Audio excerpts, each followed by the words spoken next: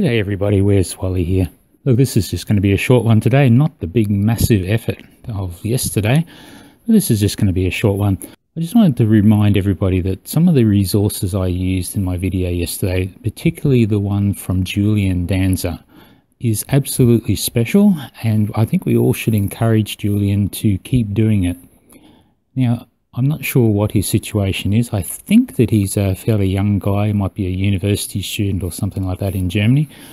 But he has been streaming this ISS feed, and he basically takes the HD camera and the SD camera and the tracking map and his own little screen in the bottom right corner that shows the lat longs, which is absolutely fantastic when you want to go and find something later, which I have done many times, and that's what I even found to point no fanfare towards. I think we should all drop past and say hi, keep it going, we all love it, just so that he knows that he's very much appreciated.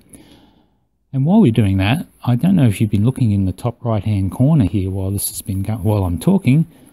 What the hell is going on here? I must admit, I don't think I really know. First off, I thought it was just an internal reflection of the sun or something in the lens, but there seems to be little dots going everywhere, and I don't know why. I wonder if it was filmed during a spacewalk or something. Maybe the NASA spa pool was turned on at this point. Who knows? Any thoughts, any theories? Let us know. Let's have a conversation about it in the comments. Okay, enjoy, and don't forget to say hi to Julian Danzer. Oh, Ranty, it wasn't just me who was looking from the ISS and saw the UK and Ireland and some of Europe. Jessica Meir, the astronaut, and she took a photo. And it was night time and it was all clear and it was very brilliant. And look, I think that's about where you would be, about there.